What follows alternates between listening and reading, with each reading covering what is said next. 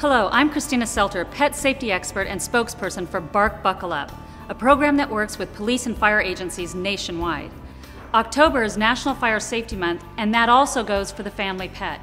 This October launched Bark 10-4 program to get a pet oxygen mask on every fire truck across America to help save pets' lives.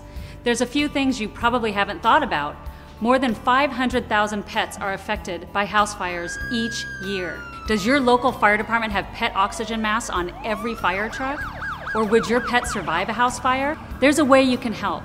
The Bark 10-4 program, a mask for every fire truck across America, helps you to sponsor a pet oxygen mask for your local fire department. There are over 30,000 fire department and EMT offices nationwide, and most of them have more than one fire truck.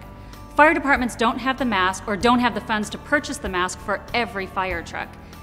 The mask can only work if it's available at the scene of an emergency on a fire truck.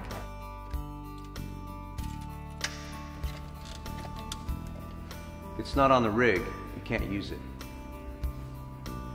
Join Bark 10-4 by sponsoring a pet oxygen mask for your local fire department, and together we can help save pets' lives. Sparky wants you to support your local fire department with a pet oxygen mask.